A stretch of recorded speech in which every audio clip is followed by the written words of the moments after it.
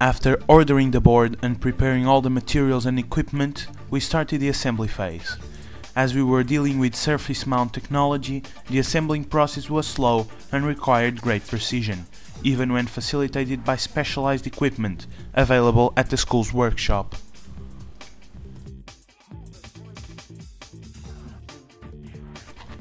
The main steps of the assembly process.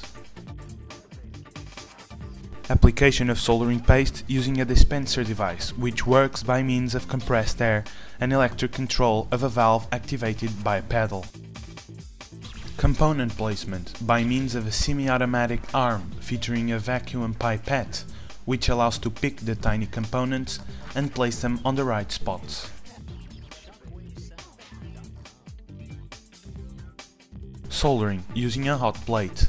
The plate heats until the soldering paste reaches about 200 degrees Celsius or 392 degrees Fahrenheit, and then it melts, binding the components to the printed circuit. We built an electrocardiograph in the school's workshop in order to show people a surprising way of noticing the presence of their hearts. The device works as follows.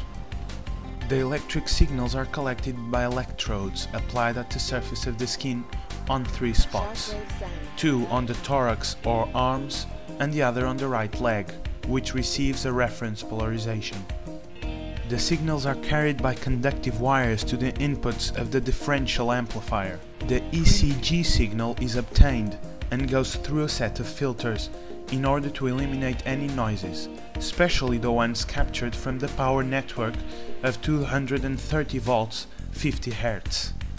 Then, the signal is sent to the microprocessor board and converted into a continuous bit stream, which is read by the computer. In the computer, a software-based oscilloscope shows the ECG curve.